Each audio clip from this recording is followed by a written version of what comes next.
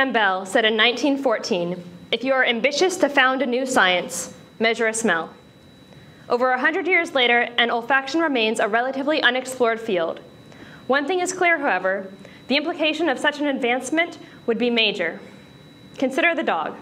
Dogs have about 50 times as many olfactory receptors as humans do. This means that they're able to perform a wide variety of olfaction-based tasks in fields ranging from law enforcement to disease detection. I may be a bit biased, but my favorite task is what my service dog, Nara, is able to do for me. And that is detect rapid, potentially dangerous changes in my blood sugar level. A type 1 diabetic's blood sugar fluctuates wildly due to many factors outside their control. In fact, not only does food and insulin affect blood sugar, but so does factors such as exercise, sleep, the weather, and stressful situations like this one. So diabetic alert dogs are invaluable tools to type 1 diabetics. However, dogs like Nara are costly to train and maintain. This raises my experimental question: can we train a robot to do what Nara does? It's difficult, however, because we don't know exactly what she smells to alert me to my blood sugar. However, with recent advancements in artificial intelligence, this may be unnecessary. Consider how you train a dog.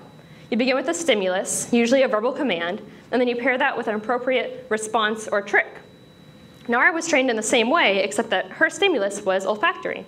It was a saliva sample collected during a rapid change in my blood sugar. Over time, this sample was shown to her, and she paired the alert response with this scent. She began to distinguish between what was an alertable sample and what was just regular saliva scent.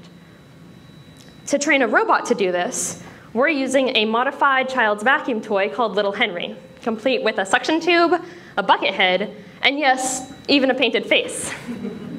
The tube brings in an olfactory sample, which is circulated through the Little Henry bucket, where we have placed olfactory sensors connected to a computer. These sensors output levels of gases detected, and that can be stored and analyzed at a later time. Now, to train Henry, we use the same process as with Nara. We show Henry what regular saliva samples smell like, and then we show him what saliva samples collected during rapid blood sugar changes smell like. Over time, and with enough computing power, he can start to learn via a mechanism in machine learning that we call deep learning what warrants an alert. However, the implications of a device like Henry transcend diabetes management. In fact, olfaction can open up a whole new depth of understanding.